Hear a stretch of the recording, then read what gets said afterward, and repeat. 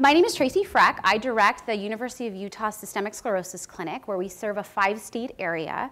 My story in scleroderma started in 2005, and I started the clinic mainly because we had a real need for local clinical trials options. I would like to start as an introduction to my talk with explaining the scenario that is shown here. So how many college football fans are out there? All right, so some. All right, so here's the University of Utah. Here's where our university hospital sits. And these 3 lights right here is where the Utes football stadium is. And if you took a bird's eye view of the football stadium, it looked a little bit like that. Now, I don't know if anybody watched the Utah-Oregon game. It was very sad, very embarrassing. So our little sweet Utah football player here ran down to the field and threw the ball down before he happened to make the touchdown. The referee did not call it a touchdown. This astute Oregon player says, well, wait a second. He didn't call it. He's down here dancing away, so excited he scored a touchdown, so he thinks. And the Oregon football player runs down and, in fact, scores a touchdown. The Utes were horrified. What I think this really highlighted to me, and kind of my introduction to the talk, is oftentimes if we were going to try to describe the intricacies of what happened during that play from a bird's eye view, it would have been really impossible for us to know what in fact happened. And you need a really close-up or a microscopic view of that event to be able to describe it better. So in the course of my talk of how do we track vascular changes in a scleroderma talk, I'm going to talk about how traditionally we have used a bird's eye view to understand what's going on in the blood vessels. But really, as we progress our research and our understanding of scleroderma, we may need more of a microscopic view. And so bear with me, because there's some science slides in here that I hopefully explain this analogy a little bit better. So I have no disclosures. All the information that I'm presenting is just my clinical experience. It hasn't been supported by any pharmaceutical industry or product development. So the overview from my talk today is I'm going to talk about what scleroderma vasculopathy is. So when any term we use in medicine, opathy, means abnormality of. And vasculo is vascular. So when we're talking about systemic sclerosis vasculopathy, we're talking about the abnormal blood vessels in a scleroderma patient. How we traditionally do that as a physician is we do a clinical assessment, and we would love to use more bedside clinical imaging.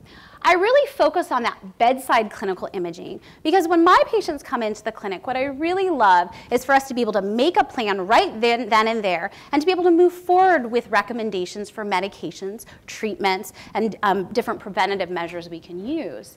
I will not cover different vascular imaging that we would refer off to radiology or cardiology, such as an echocardiogram, because that's been covered in other lectures.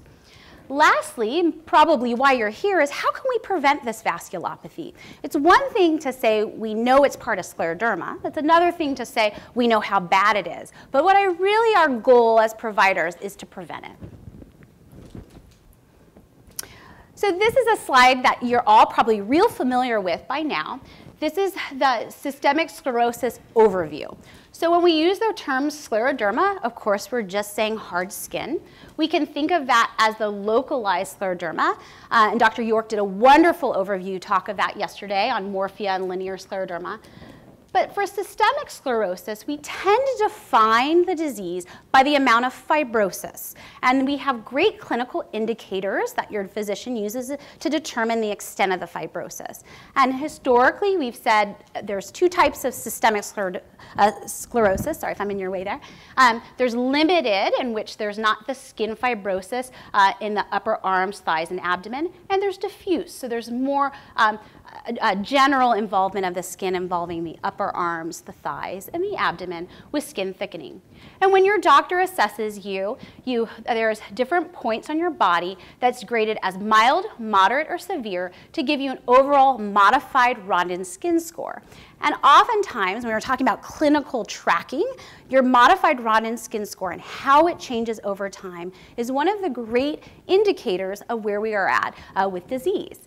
However, in the earlier phase, when there's mostly puffy hands, this modified Rodnan skin score is not super helpful for that very first visit if all we're seeing mainly is puffy hands. And so the idea becomes, well, can we do a better understanding of that early phase? Particularly if we work with the assumption that systemic sclerosis is a progressive disease of the microvasculature. And so if we're really going to focus on that early puffy hand phase, how do we best understand if this panel A is a normal skin biopsy and this is an early skin biopsy where you see lots of extra fluid interrupting that collagen, how do we best understand what's going on in the vascular at this point? And why is it important? Well, because your blood vessels play a very critical role. The blood cells, which are shown here, carry oxygen.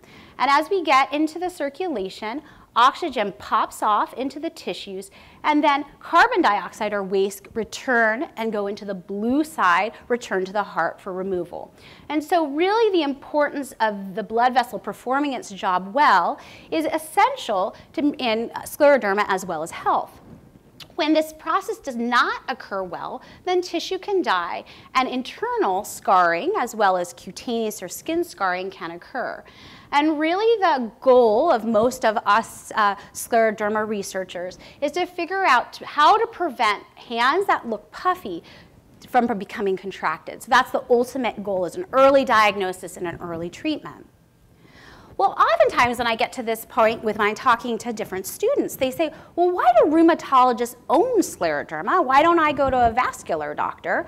And the main reason, as many of you well know, is blood tests frequently result in your referral to a rheumatologist. And so autoantibodies are many in the scleroderma family, and this is borrowed by, a slide borrowed from Tom Metzger, but help us understand what certain features of disease we may see. So they help us sort of understand both from a diagnostic standpoint. So yes, we do believe that you have systemic sclerosis because you have this autoantibody.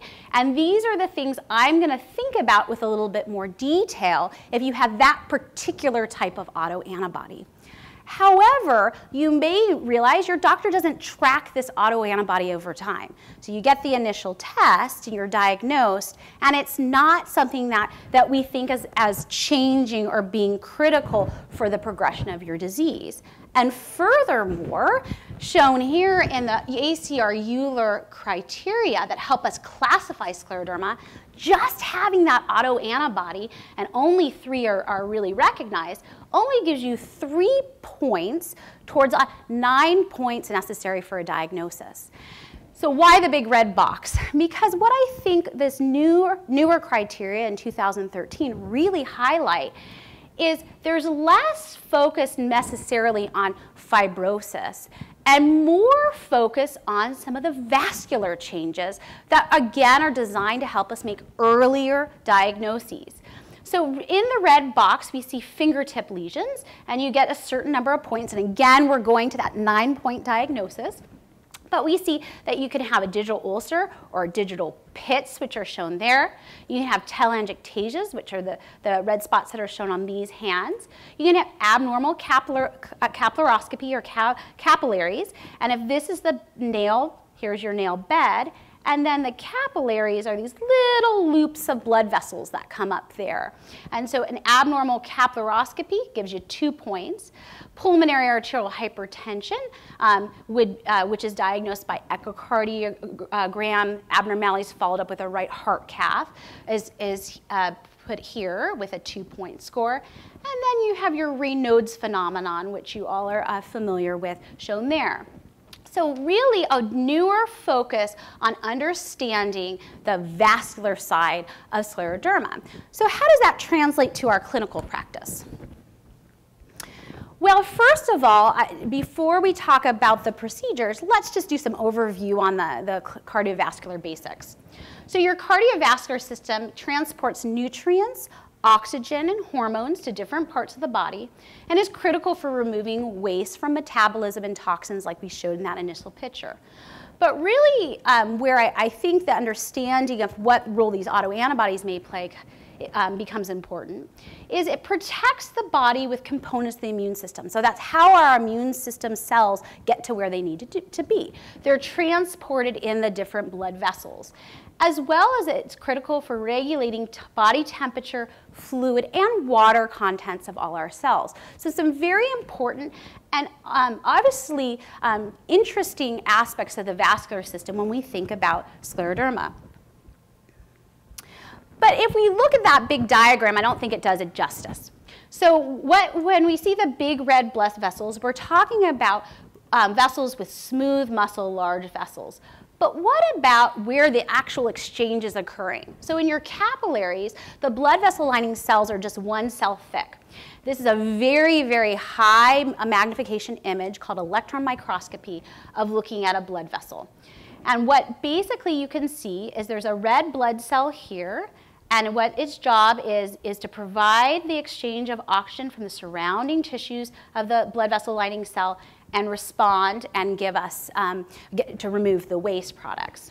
And so here it is in diagram function, and there is a real live view. However, as the blood flows through this blood vessel, different pressures are necessary to allow that exchange to work just right.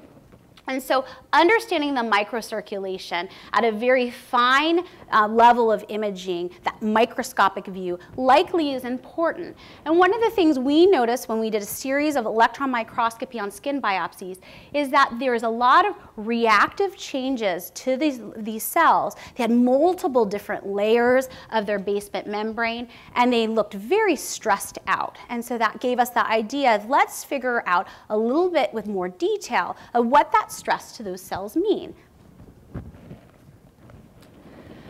Well, I told you the title of the talk is bedside monitoring, so I promised I wasn't going to get too much in detail on all the assays we use to better define those different basement membranes.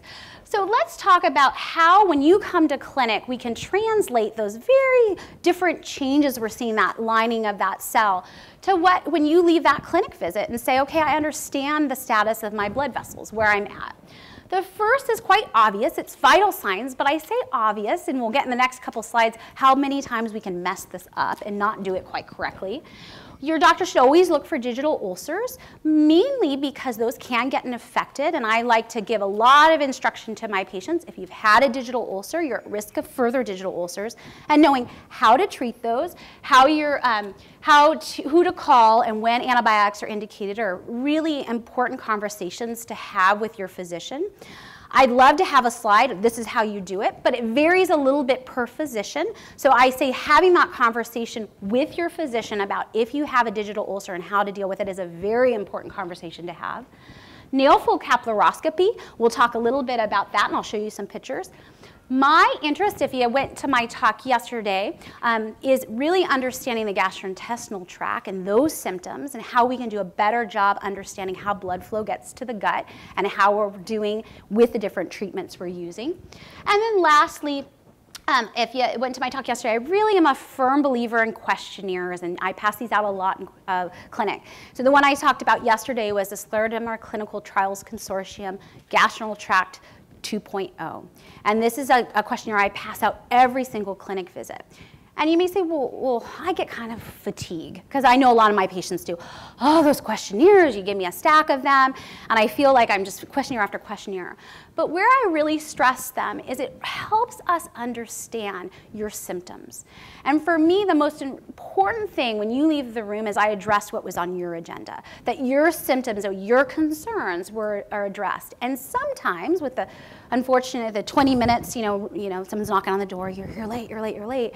We don't do as a good of job of asking those extensive questions without questionnaires, because I will always take those and look at them at the end and be able to make sure that if I didn't talk about it in the clinic, I can call you and we can address something that wasn't necessarily discussed. And so this is my plug-in for if you can be in a research study or you can fill out a questionnaire, it helps us do a better job. And so I encourage you to fill those out.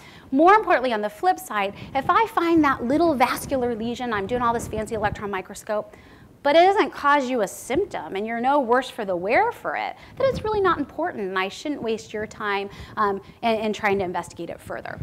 So those are our clinical bedside tools, and I said we oftentimes mess up with blood pressure.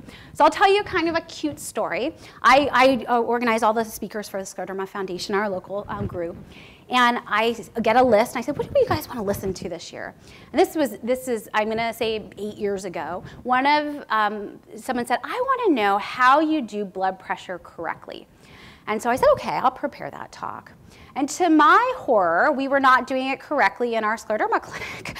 So oftentimes, you have to understand things change and things change rapidly. And what I hadn't realized is that internal medicine as an organization has really moved away from oscillatory blood pressures. And so oftentimes, if the machine was tied up in a different room, the nurse would come in and just do traditional blood pressure. Now, I'm not going to disparage any clinician who doesn't have an automated blood pressure cuff, but I do think it's important to be aware of.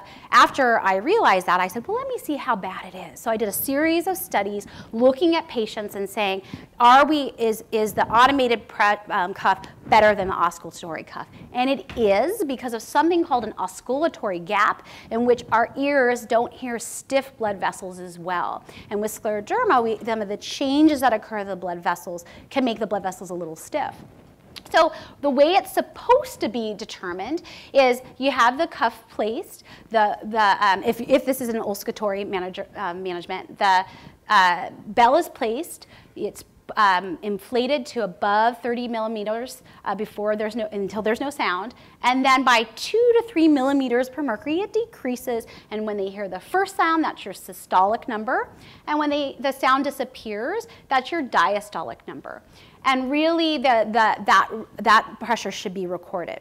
Now, if you're having oscillatory blood pressure measurements in your clinic and you're given a number, you may want to advise the different people who are taking your blood pressure on some of the things that need to be done. And again, this really was eye-opening in my own clinic.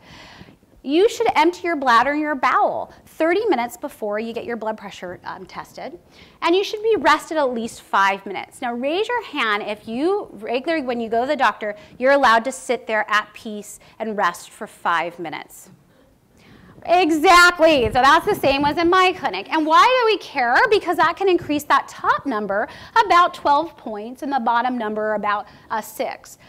Oftentimes, people are sat on the exam table. You're in a rush. Nope, you're supposed to be in that in a seat with your back support, resting for 5 minutes until your blood pressure is checked. And that could increase it. So now we're up to possibly 20 millimeters of mercury abnormal pressure if we're not doing it correctly. Your legs should be uncrossed, your arms should be bare, and I'll say in Utah during the winter, this one I sometimes, I say, okay, you can wear a thin shirt because it's so cold in those rooms, but really bare arm is necessary. So making sure when you go to the doctor's office, wearing a short sleeve shirt, because they don't oftentimes take the time to put you in a gown, can help get you a more accurate read. It should be at the right cuff for your arm circumference. And so oftentimes there's a rush and there's a one-size-fits-all cuff, and that really should be changed based on the size of your arm circumference. And then where the cuff is placed and whether your arm is supported are all important things that can influence the blood pressure. This is my favorite because I love my medical assistants. They're fantastic, and they absolutely love my scleroderma clinic. So they're so excited to chit-chat and say, oh my goodness, how's your daughter doing? And I'll walk in, and I was like, oh, we can't talk during blood pressure. And so just oftentimes you have to remind the person taking your blood pressure, oh, I'm not supposed to talk while we're doing it. So I do this talk mostly so that you have this very busy slide, which normally I wouldn't put this many words on it, but in your handout. So when you go to the doctor, you can do your best to get that accurate read. Now, I get lots of questions about, okay, what do you guys use? So we use an Omron cuff in our clinic.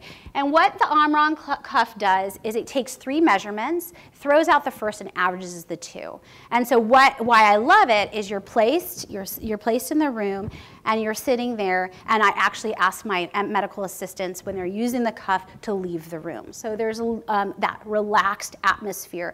A lot of you may get anxious when you're at the doctor. You don't know what they're going to say, if they're going to change the medications. You were rushed in there. And so this is the best way I have found to get a more accurate read. But be aware, if your age is over 65, you have diabetes, or you get really dizzy upon standing, those are important things to comment to your physician so that there can be additional reads done if one of the numbers is not quite accurate. There's a real push to doing automated home blood pressure monitoring as opposed to doctor office monitoring. And over age 65, they've increased some of the parameters for our blood pressure tolerance because of all the errors that were coming out of the clinics. So we're falsely treating elevated blood pressure. Now you may say, well, she spent a lot of time, how do we track blood pressure in clinic? And she's going on and on about blood pressure. But if you ask me, this is one of those bird's eye views that is critical for scleroderma patients to understand. The main reason, of course, is patients who are at risk for scleroderma renal crisis. We want you to know how to track your blood pressure, how to feel comfortable knowing where you run and how your cuff is working. But also, even if you never have a scleroderma renal crisis, it's a good idea to know where your blood pressure runs because it's a risk for heart attack and stroke. And so getting familiar with checking your blood pressure and feeling comfortable helps. Now my mother, who has hypertension, says to me, oh, I hate that cuff, it makes me so anxious, I don't ever want to use it. But I have found that if you check it more regularly and you get used to it and keep that log, you eventually get over that anxiety. And I can say finally she was able to bring a blood pressure log to her primary care provider, which was my request. And make sure if you are checking your blood pressure, you bring that log to your appointments because your doctor does want to know. You can also actually bring the cuff so they can equilibrate it and make sure that it's running adequately or accurately in comparison to theirs. But, can we move beyond blood pressure for scleroderma? I started by saying, what really my interest is understanding that microscopic view of what's going on at that vascular level. And because Raynaud's is a universal feature in scleroderma, and when it's quite severe and not adequately treated, we can have very bad outcomes with critical digital ischemia or infarcts to the fingers and digital ulcers. The idea really is for us as a community to treat this better so we don't have to worry about that. And one of the modalities I've been interested in is trying to figure out, can I monitor that vascular progression in clinic? And can I tell if I'm going to give you especially a really expensive vasodilator, is it working? Is it doing a good enough job? So again, the questionnaires becomes extremely helpful because if you say, I feel better on this medication, that means a lot to me. My hands don't hurt as much. But I sure as heck would like to have some very good results that I could show you in clinic. Now, I don't think any of my patients are here, but this is something I've been using in clinic very regularly. It's called flow media dilation. And I don't expect that you have this in your scleroderma centers, but the point I'd like to make is it may be something that can provide additional information, and certainly it helps us with that understanding of what's probably going on in scleroderma vasculopathy. So for this procedure, you can see the blood pressure cuff is actually placed on the forearm. This is an ultrasound probe, so the same sort of probe that's used for echocardiograms or ultrasounds of fetuses. And so it's placed here and right over the brachial artery. We prepare our subjects as best as possible. We obtain 2 baseline measurements. And so we put that ultrasound probe on, we measure the size of the vessel and how well the blood is flowing. So 2 pretty simple measurements. We then occlude the cuff. And then when we release it, we measure how well the blood vessel dilates or expands and how well the blood restores its flow. So it's a pretty simple measurement. And then all the software does all the fancy calculations and where the edge is. And it then takes into account what the baseline abnormalities were and how it responds. So when we did this in a series of scleroderma patients, we found some interesting things. So firstly, we looked at healthy controls, and the Utah Vascular Research Lab was very, very nice to me. I begged and pleaded and said, can you please help me with this project? I need gender and age-matched controls that are not on any medications.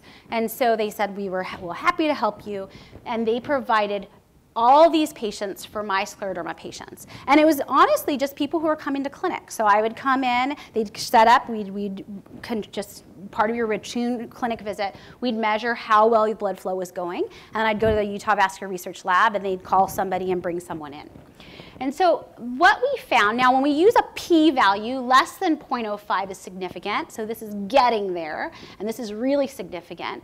We found that despite our patients being on adequate therapies to try to vasodilate when they were appropriate therapies, so calcium channel blockers like amlodipine or nifedipine for Raynaud's, phosphodiesterase inhibitors like tadalafil or Revatio, endothelin receptor antagonists like Tracleer or prostacyclin analogs like iloprost.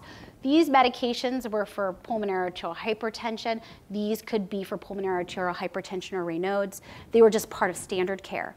And when we look at these patients, we were doing a pretty good job with getting blood flow where it needed to go. So that may suggest, okay, the medications we're using work or are doing a good thing. However, we also found quite significantly that even with all this flow, the vessels were smaller. And so the question becomes, was the blood flow increased because the blood vessels were really small? So it's trying to push more blood through a smaller orifice. Or were these medications in fact truly working? And that becomes an important question because these medications are expensive. So we'd like some evidence that when we're giving them for Raynaud's, that it's working well. So here's the rest of it.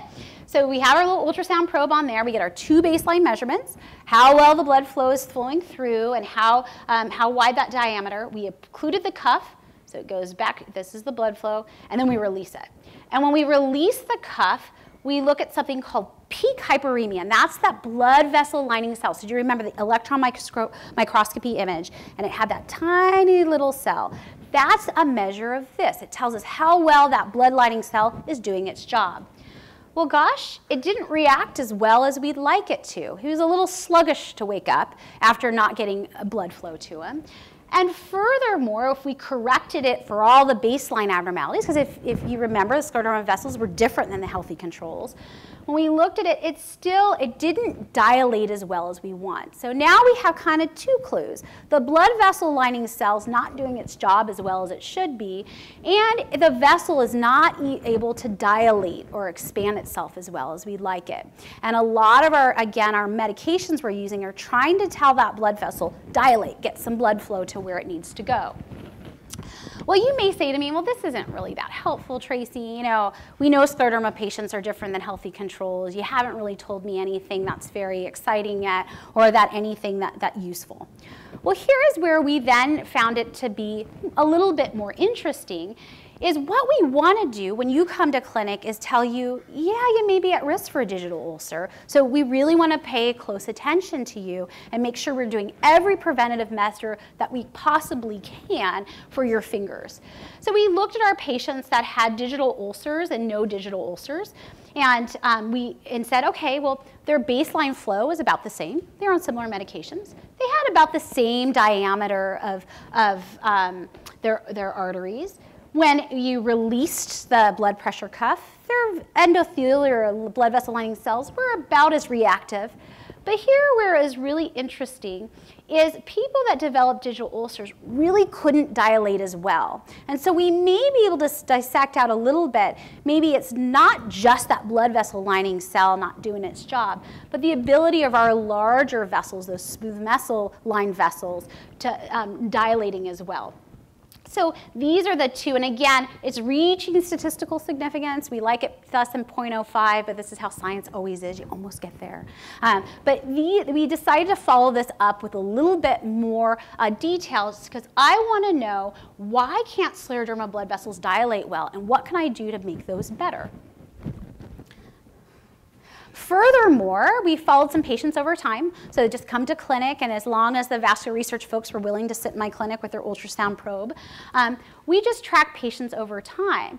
And these are just scleroderma feature. These 3 patients looked on paper exactly the same. So same disease duration, same autoantibody, really looks very similar. Came back to clinic, and if someone had the same blood flow and the same ability to react to that when they got no blood flow to that digit, and then measure the overall ability of that blood vessel to expand, The patient that was the lowest on all those measurements just happened to develop a digital ulcer during that course of clinic follow-up. So it really kind of sent a message to me is when I have someone who comes to our visit and has very low measurements, that's someone I really want to pay a lot of attention to for digital ulcer prevention. And we're, again, we're investigating this very actively to see whether this flow-mediated dilation is a good tool for us to predict digital ulcers and then hopefully for prevention. Now again, you may not have this in your clinic. I mean, it's a cumbersome machine. It takes time. But the 2 points, again, I want to make is, firstly, if you are offered the ability to participate in just an observational study, please do it, because it helps us understand natural history of disease. And the second point is, I hope that we do start to find that this is a way to predict and becomes more of a standard of care tool that we can use. So nextly, what about nail fold capillaroscopy? So has anyone had nail fold capillaroscopy? Raise your hand if you have. I was hoping everybody raised their hand, and I'll explain why. I brought devices to look at capillaroscopy. Before you get too excited, you'll listen to the rest of the story. Because I did it last year at the conference, and it was a hit. People loved it. And I have 3 different devices. And the last one was in Anaheim, which I could drive from Salt Lake City. I couldn't drive from Salt Lake City to Nashville, so I settled on only bringing 1 device. Sat down on the plane, hooked up my laptop to practice my talks, dead keyboard. So I made an appointment. I said, no problem. I've got 2 days to the talk. There's a Mac store over in Green Hall Mall. Took a cab ride to Green Hall, made my appointment, feeling pretty good about it.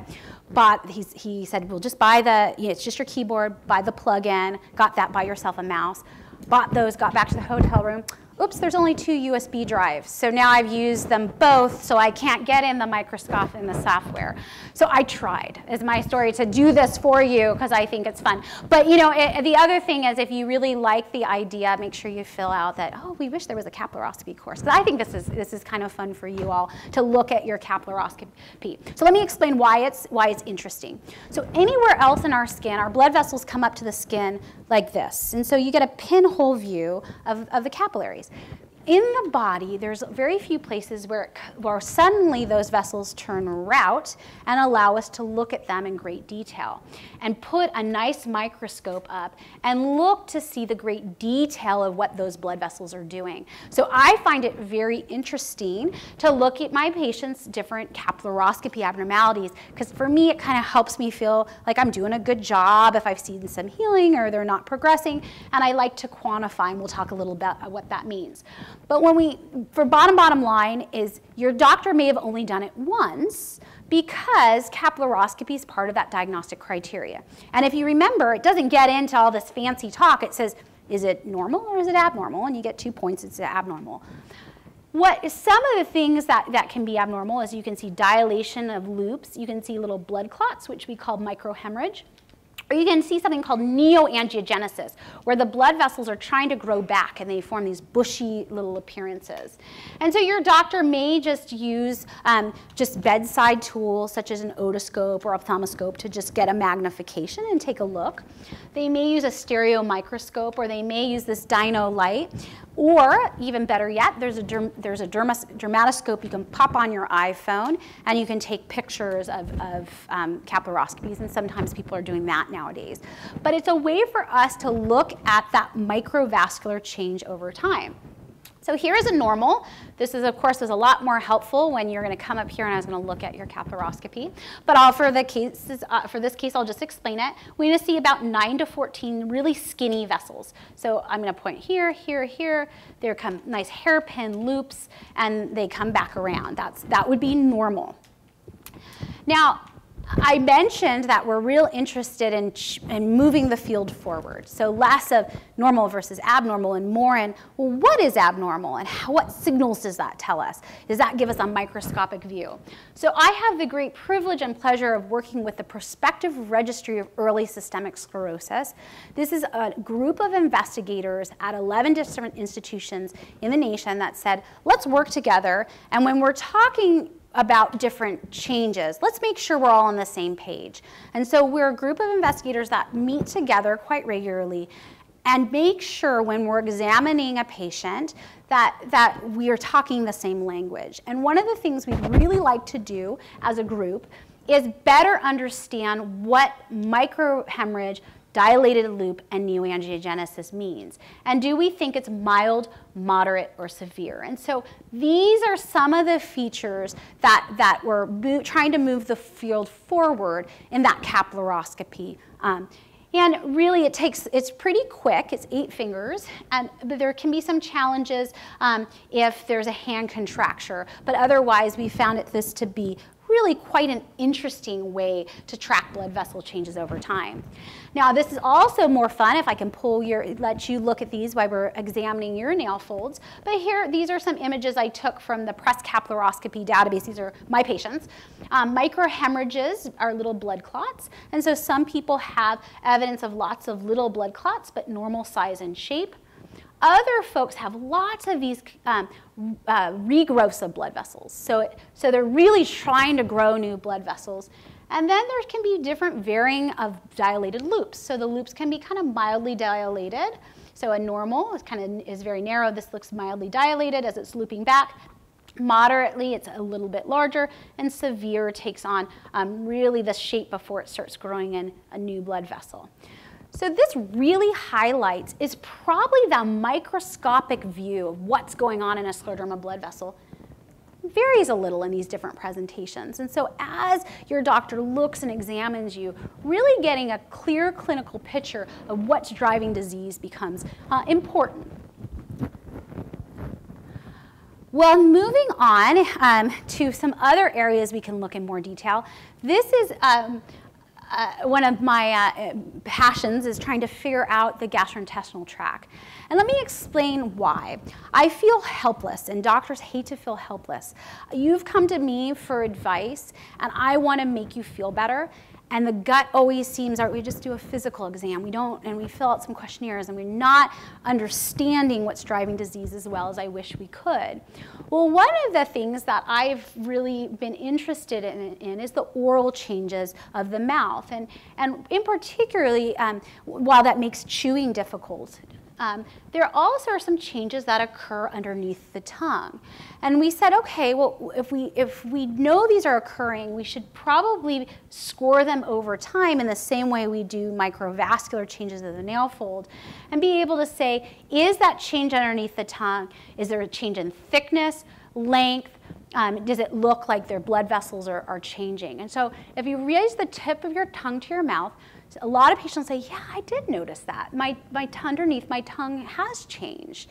And what we then decided to do is say, okay, if it's changing, what's causing it to change? And so we took a camera and we just took a picture of underneath the tongue. We then took this probe and looked and measured how well blood flow is going underneath the tongue. And I don't have a healthy control comparison, and I'm sure you're probably not used to looking underneath tongues, but I can assure you these have different features that would not be seen in someone that has a completely healthy mouth.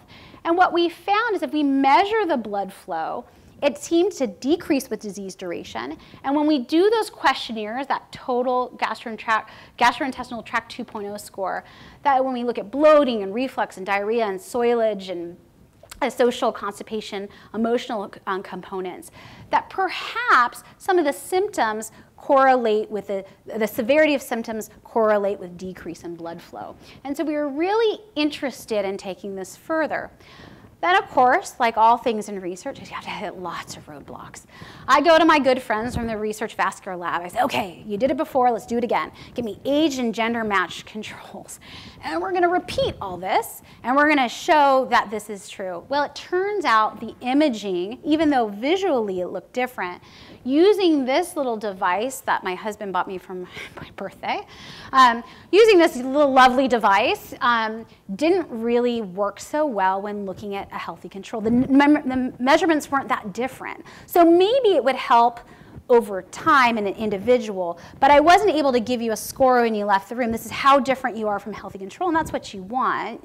Not to mention, if you happen to be really cold that day and you're not getting a lot of blood flow, if it varies a little, what does that mean? So again, this is probably one of my best examples of lots of investment of energy and expense for very little. But then it brought me to, like everything, you can't say, oh, I give up. Okay, are there better imaging techniques that we can use to understand that blood flow? Enter sublingual capillaroscopy. So this is another kind of fortuitous experience I had. I work in a lab. I do some vascular research. And the head of the lab said, we have these guys come in with this camera today, and I don't have time to meet with them. Can you please, please, please sit down with these guys, just listen to their spiel, and then they'll be on their way. And so they pull out this sublingual imaging, and they're like, oh, we're interested in sepsis. We're looking at patients that have vascular leak. And that was a vascular research lab. That's why they were approaching them. And we have this really fancy camera, and we've developed all this software. And basically what we can do is tell you how different the blood flow underneath your tongue is to someone who's totally healthy. I kid you not. And I'm like, oh, really? I've been doing this for like the last 2 years. So I said, oh, really? And he said, yeah. And you just get this little histogram that you can give to the patient, a number of well-perfused vessels, total number of vessels, and it gives you this little score. So I said, okay, that's really quite interesting, and I just happen to have an IRB already approved to study blood flow underneath the tongue. So why don't we take this to the clinic and take a look at it? And so at this point, I'm just collecting data over time, but it looks somewhat promising, like capillaroscopy, for us to understand changes to the gut and its correlation to the severity of GI tract symptoms. And that kind of makes sense if you think about it. I had a picture in my slide set from yesterday, but the gut lining cells look like little fingers. In the same way that we have ray nodes of our fingers, we probably have ray nodes of our guts. And so trying to understand how well we're doing with perfusion of the gut is likely important. But that's the sort of how we're tracking. And again, I didn't want you to be disappointed and say, well, okay, there's lots of fancy tools and my doctor doesn't have them. But it's more so, hey, isn't this exciting? We're finally making progress in the right direction of understanding what's going on. And there's great national collaborations amongst physicians so that we're all on the same page. So I think it's exciting from that standpoint. But really what's probably most important for you all is vasculopathy prevention. So the one thing we have that automatically makes our blood vessels dilate is exercise. So exercise is one of those things that actually should be more important than any prescription you take. And the reason is if we truly believe vasculopathy drives fibrosis, and we have a natural way to dilate our blood vessels and improve perfusion, we should be doing a really good job of encouraging you to exercise. But I'll be honest, I never want to be a hypocrite. So when I get home at the end of the day, I'm really tired. And I sort of, say, oh, I don't have time. And so for one New Year's, I said, I'm really sick of being a hypocrite, saying, like, you should exercise all day long, saying this. And then I get home, I'm like, oh, I can't do it. But I can say even the laziest person, yours truly, can sit on an exercise bike on an impact of 1 and watch the news or something for 10 to 15 minutes. And you'll be surprised how once you start doing it, if you tell yourself it only has to be an impact of 1 and it only needs to be for 10 minutes, then you actually will do it. As opposed to if you say, I'll run 3 miles tomorrow. You keep putting it off. But exercise, if you can train yourself to start with 3, but preferably 5 times a week, getting in the routine of doing some form of exercise, that's the very best thing we can do for vasculopathy prevention. Healthy diet. Healthy diet's a challenge. And that was my talk yesterday, sort of how do we feed the sick gut? When you feel sick, how do you keep nutrients up, and how do you make sure you're eating healthy? So there is no perfect diet for scleroderma, but trying to make sure you discuss with your doctor about your cholesterol, your blood sugar. Those are important overall facts that are definitely true for every patient on vascular health. And so if you haven't had your cholesterol checked, or you don't know where your blood sugar runs, those are 2 starting points, I think, for understanding what diets you should be following. Track your blood pressure. So I spent some time talking about that, and you really should see a shift in your primary care provider's office of these home ambulatory blood pressure monitoring. Be the expert, be proactive. Talk to your physician about, I want to know where my blood pressure runs and what cuff can I use. The Omron cuff, I don't have any backing by it. I like that one because Walgreens usually gives a rebate. So, and I did, when I used to give a blood pressure cuff talk and I gave out a free cuff, but that was a different talk. Maybe next year we'll put that in with the capillaroscopy. But by all seriousness, every scleroderma patient should own a cuff and know where their blood pressure runs. No tobacco use. Now that's a hard one for some people, and I understand. You know, you have a chronic illness, and it's sometimes a source of comfort. But if you think about what's driving this disease is unhappy blood vessels, do everything in your power to make your blood vessels happier. And then stress management. And I always say, you know, if I've ever made you stressed out in your clinic visit, then I failed. Because really, when you come to clinic, we should have an open conversation about where our plan, where are we going? And you should never leave the clinic feeling stressed out, because that's not good for your health. And so ask those questions. Make sure you understand what your overall plan is. And certainly don't let the diagnosis of scleroderma be a source of stress, mainly because I think, hopefully this is highlighted, there's lots of great things that will be coming. And so really focusing, if anyone went to Dr. Coney's opening speech, I loved her talk. I think putting your faith and hope and having a sense of control over this disease is absolutely essential. So please do pay attention to stress management. And then my last final plug for fill-out questionnaires. I really wish I had one of my patients here to sort of say whether, you know, because they'll roll their eyes and they're like, oh my gosh, not another one. And I said, but it really helps me know what we're doing. And all the research I've ever done came from the clinic. It came from people telling me, this is bothering me, or we're not doing a good job on this, and it had me thinking of something else. So that's my plug for that. Let me see. I think that is our last slides. So in summary, vascular symptoms are common. Know how to recognize them in you. Really, we don't have a clear understanding of the microvasculopathy. And we're just moving from a bird's eye view to more of a microscopic. And I think you'll start seeing more tools used in clinic and more studies obtained to better understand what's going on at the blood vessel level. Proper measurement techniques are critical. So both in the blood pressure monitoring examples, all the things that could go wrong and throw off your blood pressure, as well as my sad example of my expensive tool that I tried my darndest to try to use it and help provide meaningful information. Really knowing when you're getting a study, what is it supposed to show you and why does it matter? And if I do this, how will it change? Are good questions for you to ask. So I try to never order a study unless I really think it's going to change my management or help you make a decision. Ease of measurement is an important consideration.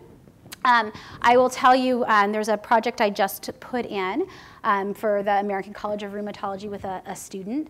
And because I get really excited, I say, oh, you know, capillaroscopy is the wave of the future.